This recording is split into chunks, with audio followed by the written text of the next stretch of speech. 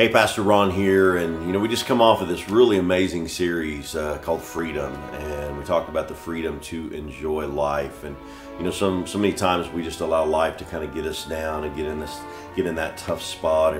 And one of the main things I think personally of really getting to that place where you enjoy life is understanding that God is ultimately in control. Now, please don't misinterpret. That does not mean that we can just sit on the couch and just watch our life away.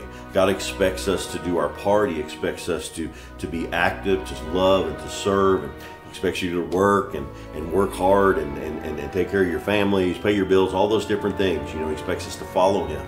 But ultimately, God is in control of this whole thing. He's the creator of life, number one.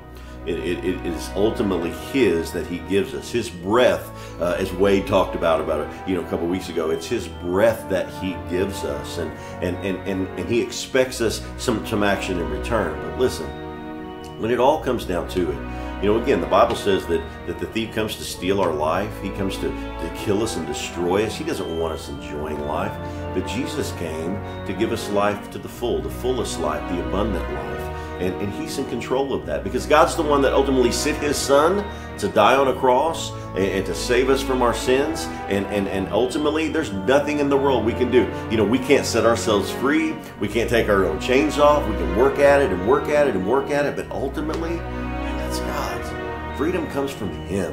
It doesn't come from what we do. So today, I just want to challenge you. Let God have control of your life, control of every area.